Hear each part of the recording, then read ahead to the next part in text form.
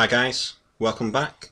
I've got another Excel tutorial for you today, and today what we're going to go over is how you can copy and paste information using a macro in Microsoft Excel. This again has come based off a request on a previous video from my channel, so I hope this helps you guys. So as a basis for what we're going to do today, we're going to use one of the former documents that we've worked on where we insert a new row. Obviously you may have other applications for this, but again it's just to show you this in terms of an operational example. So just to explain what this macro does, it inserts a new row, it copies information from the cells that we have dropped down and puts them into that new row. Again, it's very simple when you take things like this step by step. So first of all I'll show you how it's done.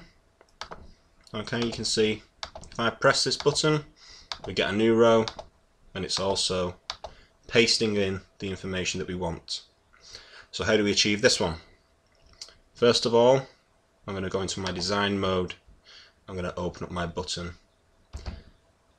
Okay, we can see the code for our button here.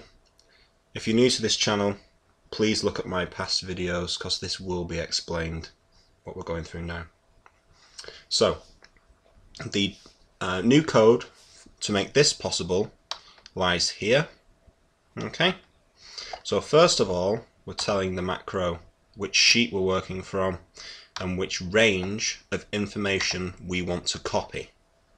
Okay, so first of all we're copying the information.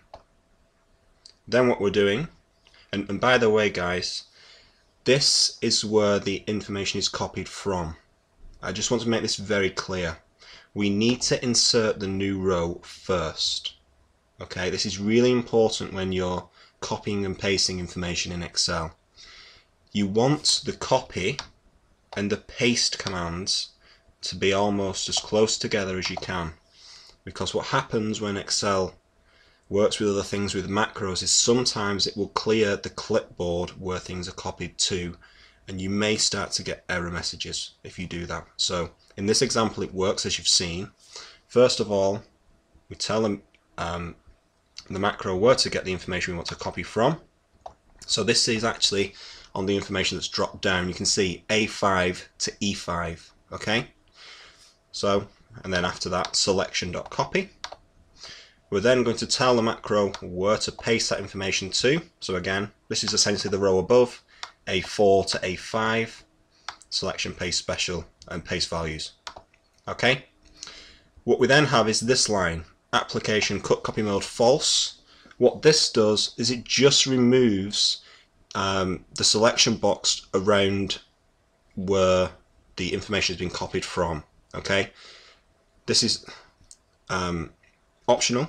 If I remove this just to show you what the difference is, and then close this down, you'll see now when I run this I get, I think they call them the crawling ants or something. Can you see this now? The Application.CutCopy False removes that. Okay, I just like to keep it clean like that, but that's where we're copied from.